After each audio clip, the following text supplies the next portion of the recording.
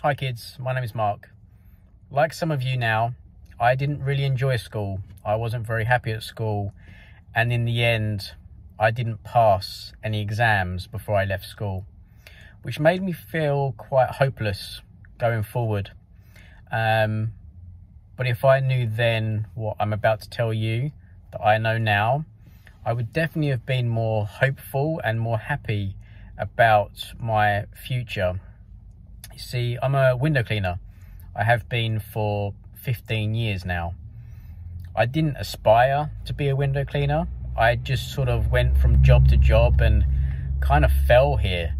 Now, I'm not trying to inspire you to be the next window cleaner.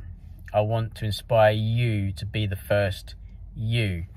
Now, if you've got hopes and dreams and aspirations of incredible things, that's absolutely great, and you should really go for it. But some of you may end up being a gardener or a painter and decorator, a dog walker, a cleaner. It doesn't really matter.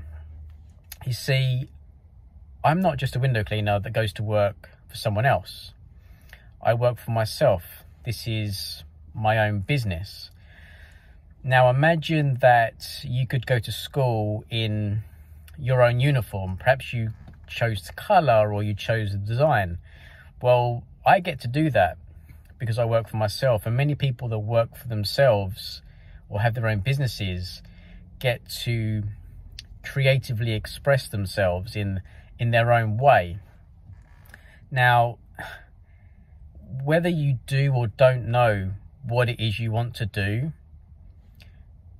be patient, be curious, and be optimistic. This video is not an excuse for you not to try at school. You should try. You should try your hardest.